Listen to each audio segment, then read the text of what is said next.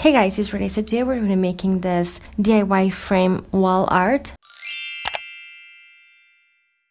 For this, I'm going to be using this porcelain clay. I use this thing all the time, to be honest, because I really like working with it. I think it's really easy to use and it's easy to mold it into whatever shape you want to go for, because it's pretty much like Play-Doh. And I'm going to be using this Wilton piping tip or something that is round, that is going to be giving me round shapes. I'm going to be using as well my roller with my rings, those two green things on the edges that you see right there. I do have a DIY for those, and they are just there to help me have the same thickness in what I'm rolling. I'm going to be rolling on top of some wax paper, and then I'm going to be cutting my clay with my piping tip, almost like in this coin shaped. If you don't want to use clay or any of this, what I'm doing here, feel free to work with cardboard and circle shape punch. I'm going to be painting this with this teal and vintage white. I'm going to mix that because this teal is a bit too dark for what I want to go for. And this is pretty much how I painted them all. I painted some in like black,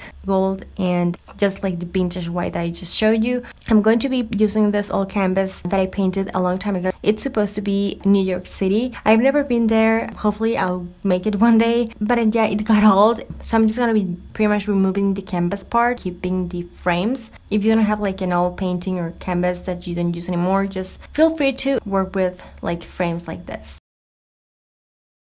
I'm going to paint them in brown with my acrylic paint, and then I'm just going to be working with my coins. This is what they look like now. First, I'm going to arrange them as to where I'm going to be placing them, because it's easier for the next step, which is gluing them. Just in case I don't like how like two colors look together or whatever, I can just make the changes before everything is glued.